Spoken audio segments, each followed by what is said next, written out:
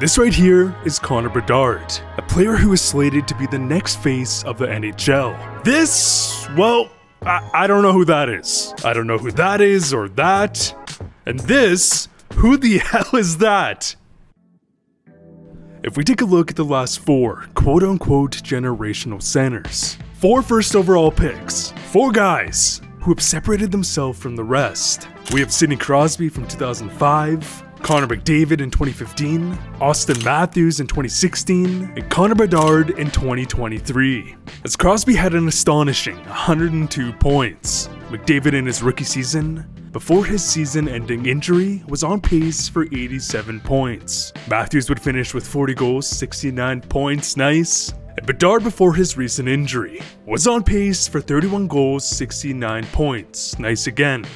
So from face value, these franchise, if not generational talents, live up to expectations if not surpass them. They would all fall in the same category in terms of rookie season production. Now of course, Crosby was in a league of his own.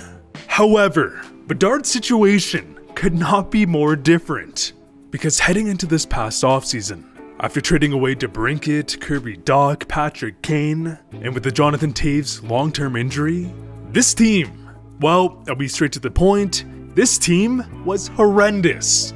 But after drafting Connor Bedard, the Blackhawks management would make some valiant efforts in recruiting some players, as they would add Taylor Hall to be a skilled winger, Corey Perry and Nick Foligno to add depth and mentorship.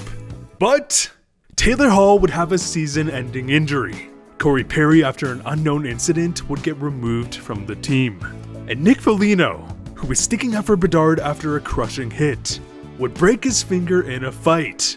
So add in the injuries of other key players including Seth Jones, Tyler Johnson, has led to Connor Bedard playing on an island, where his teammates would be bottom 6, if not AHL players on a contending roster.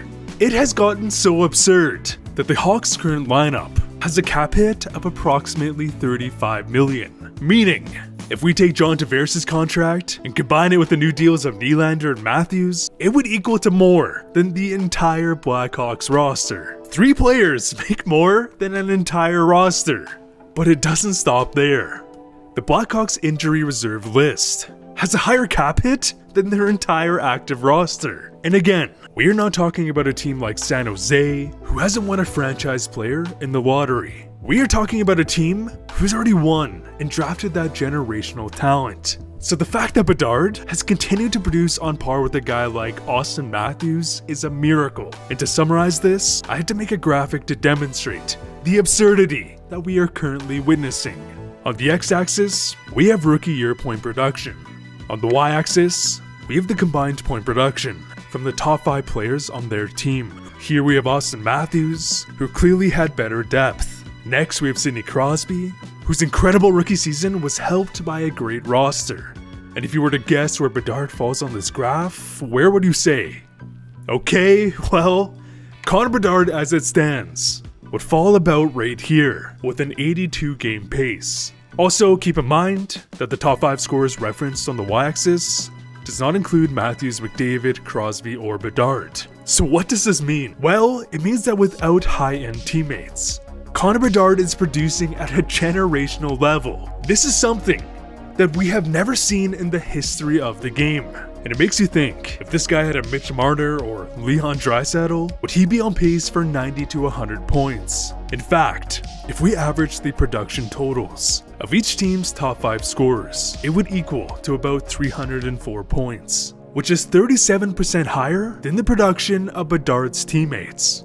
Now, this is completely hypothetical, but if this did translate to Bedard having 30% higher point production, Bedard's numbers would be closer to 110 points. Again, this is hypothetical, that the fact that Connor Bedard is on a near 70 point pace is a miracle. And if he had better line mates, he would without a doubt be scoring at a much higher rate. And the way he scores his points proves this theory. Out of Bedard's 15 goals this season, only one of those goals was scored on the power play. 93% of his goals have come 5-on-5. And when you're scoring at that high of a rate, 5-on-5, on top of not having a Marner, Nylander, Leon Draisaitl to feed you the puck, we now have to bring up the concept of spacing, which basically means that a player draws so much attention that he creates space and time for their teammates. And the term spacing is frequently brought up in basketball, as Steph Curry is a prime example of someone who constantly creates space. Curry. What a handle. And a no look for Harrison Barnes, who's going to the line.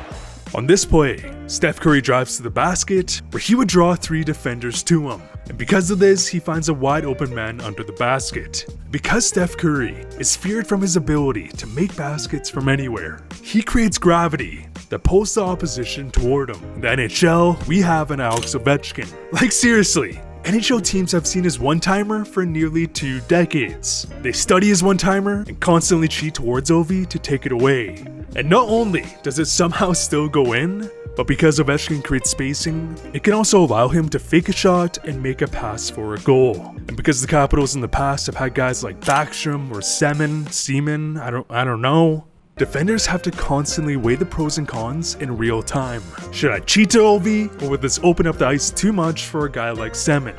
On this 2-on-1 chance, Ovechkin gets open for a one-timer. Because he's Ovechkin, the goalie fully commits to him shooting, but he doesn't, and makes a great pass for an easy tap-in. But again, if you don't have a team with players who can finish plays on a consistent basis, all of this pressure gets directed to you, or Bedard. So unless you're a special player who has pinpoint precision, most players in Bedard's position would struggle. On this play, the Blackhawks are on the power play. Foligno makes a nice across-ice pass to Bedard, where 2 Tampa defenders cheat towards Bedard. Why? To eliminate his shot. But it doesn't matter. Bedard's shot compensates.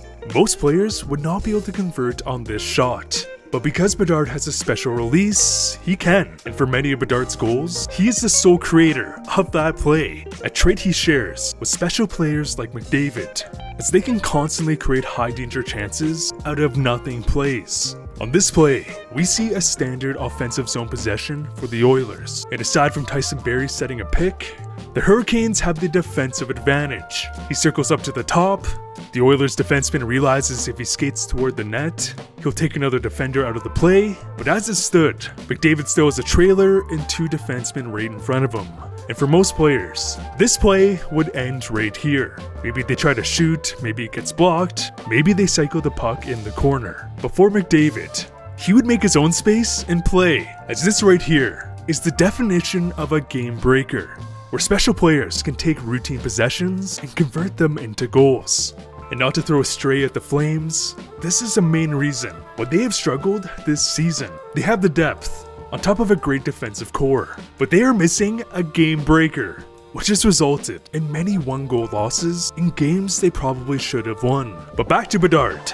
On this 2-on-1 chance against Tampa, we can see the defenseman take away Bedard's shot lane, which in many cases would lead to the goalie cheating towards the other shooter, as he would know that pass is coming.